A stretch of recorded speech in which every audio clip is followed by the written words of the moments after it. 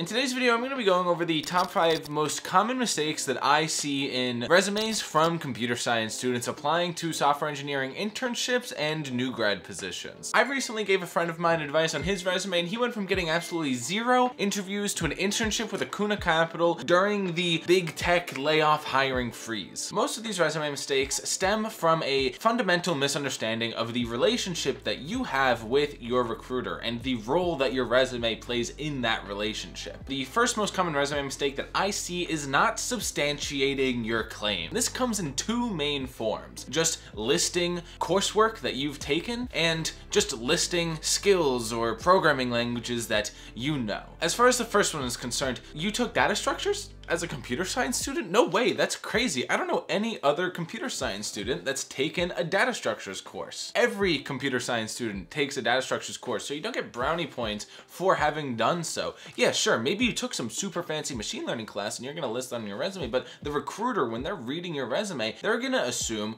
that it is the kind of minimum possible thing that could justify its existence on your resume. So a recruiter is gonna see machine learning principles, maybe in a relevant coursework list on your resume, and they're gonna say, oh, it could have been a 1-credit seminar that you didn't even write any code in. But you're thinking, what? No, that was a 4-credit class with a huge final project. I poured my heart and soul into it, and I want it to be on my resume, and that's fantastic. But when you put in the form of a project, link it to a GitHub, talk about the technical challenges and technologies that you used to actually craft that project, that's what a recruiter loves to see, because it answers the question, do you know how to code? Do you know how to behave as a software engineer? Big projects are a resounding yes, they do know how to code. Listing off relevant coursework says absolutely nothing at all. And when it comes to just listing programming languages that you know, oh, you know C and C++, can you talk to me about the difference between memory that exists on the heap versus memory that exists on the stack in C?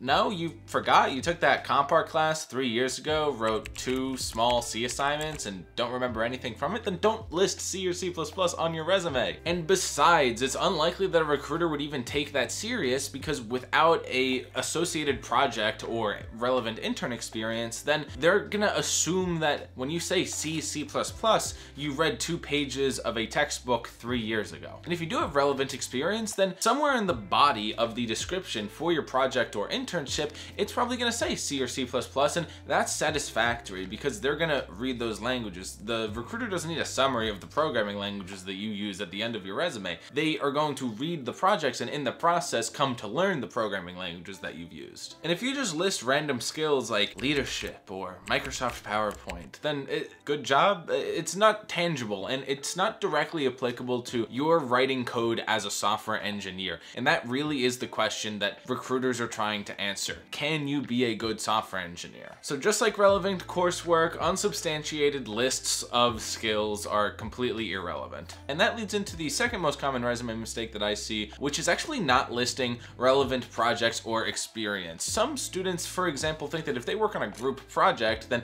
they shouldn't put that on their resume because it's not entirely their code, but that's not true. As long as you put it on your resume in a way that highlights the part of the code base that you worked on, then it's still completely fair game. You don't want to get caught in a lie in an interview getting asked questions about code that you didn't write, but if you do part of the code base and somebody starts asking you questions about another part, then you can totally just say in the interview, hey, like, I didn't work on that part of this project, but I did work on this other part. Can I tell you about that? You can play it off, and actually software engineers appreciate that group experience. Another thing like a data analytics internship, for example, might not be specifically software engineering, but it should still probably go on your resume because it shows that you can work for a company, that you've been through a different HR process, that you've worked with other people, you've had some level of mentorship, you've applied analytical, critical thinking skills to business problems. There's a lot of great soft skills that you can generate in non-software engineering internships that should still go on your resume. I've even seen resumes where people had software engineering experience, but it was just at a local tech company, or it was for their parents' company, or it wasn't the most necessarily substantial role like a Google or Facebook or something along those lines, but I would say you should still list those experiences. And when it does come to the substance of your experience, the second most common mistake that I see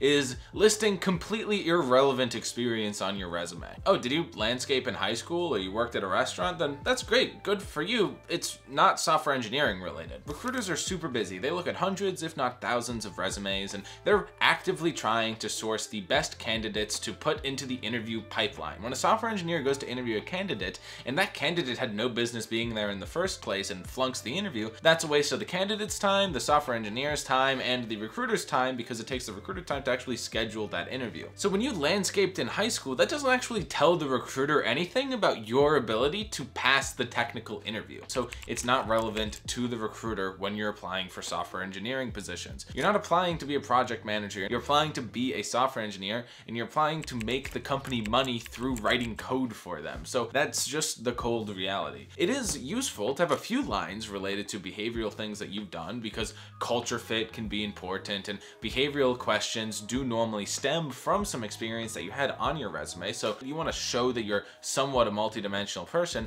but that doesn't mean a third of your resume needs to be behavioral focused points. That means 3 lines in the bottom of your resume need to be somewhat behavioral, leadership, volunteer-esque. And the final most common mistake that I see is having weird formats. If you look at my resume, then it's black and white, 1 column, lists my education at the top, work experience, projects, a little bit of leadership experience, and that's it. There's no colors, there's no fancy list, there's no graphs, there's nothing of the sorts, because in the end of the day, if you want to really show your personality off, then that's great, but do that in the behavioral interview, do that in the phone screening, do that in your emails with the recruiter. Don't do it on your resume. So when you have some super fancy resume, first of all, that's not gonna scan well into an application tracking system that's actually parsing and reading your resume and potentially filtering you out before a recruiter even sees your resume. It's also going to be more difficult for the recruiter to read, so that when they give your resume 60 seconds of their attention, when they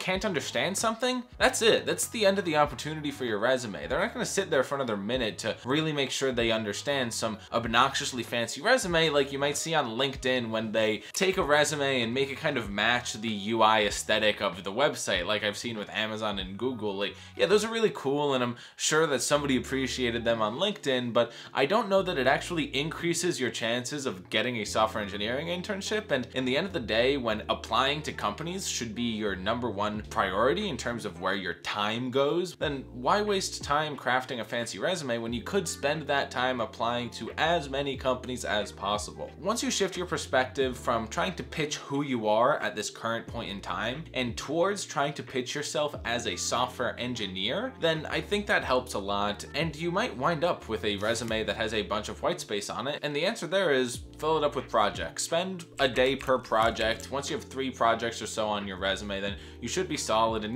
what projects should you do? How should you go about doing these projects? All of those are valid questions. And again, please subscribe to my YouTube channel, because this was a video about resumes. I hope you enjoyed it. Like, comment, subscribe. Peace.